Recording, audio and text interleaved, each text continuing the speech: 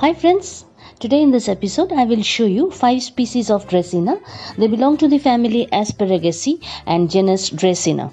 There are hundreds and thousands of species you will find under a genus.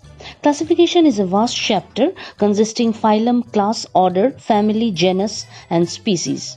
Anyways, let's be simple. How will we manage to grow these plants? As I show you the plants, the name will be provided on your screen. These are all Draecena plants but different species. All the plants have the same characteristic features. Friends, all of them are with me last 6 to 7 years. They are so easy growing that anybody can grow in their garden, either terrace or ground. All of them can grow indoor as well outdoor in the sun. I have the Draecena species on my backyard under whole day sun with no care, and it has grown to a height of 10 feet. Friends, have a look. Both the leaves have similar leaf texture and shape, only the color stripe is different. Previously I supposed that the color difference was due to sunlight, but then I found that both are different variants.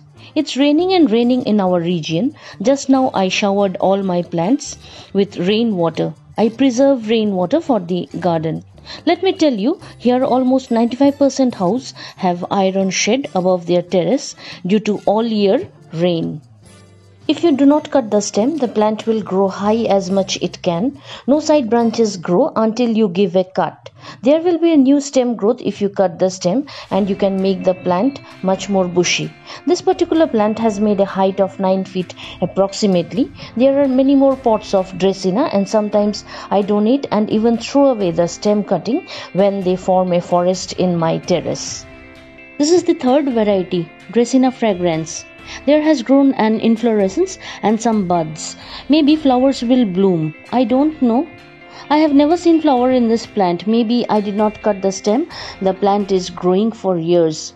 For Draecena plant, use any kind of soil mixed with little river sand and little compost. Whatever soil you have, only make sure you have a good drainage hole. You can add fertilizer if you wish. This is the fourth species, Draecena derrimensis. I like this variety. I like its texture and color stripe. This variety is a bit delicate and slow growth. Let me tell you friends, I study my plants a lot.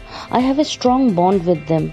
All that I share is what I experience through the life cycle of the plants.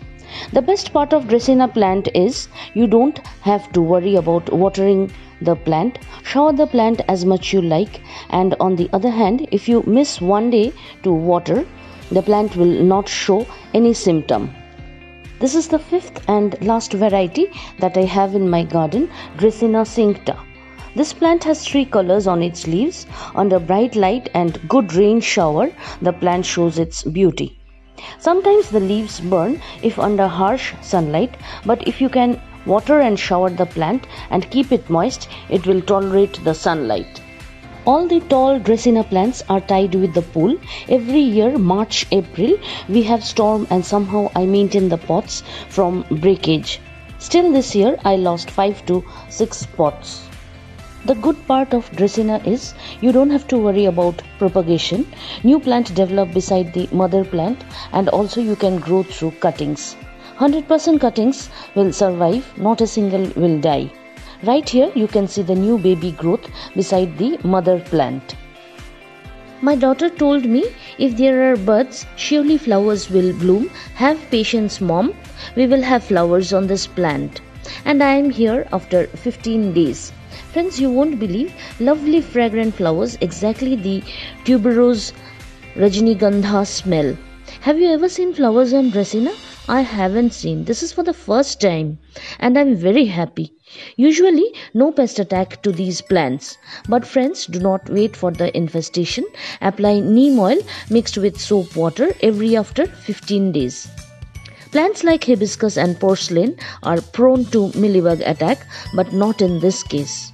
So friends, hope this episode on Draecena has helped you and will help you in growing the plant in your garden. Give a try. All of them are very easy growing, no care needed. So that's all friends. Stay connected with Garden Hill. Lots more coming up. Bye friends. Thanks for watching. Subscribe to my channel and much love from Garden Hill. Bye bye.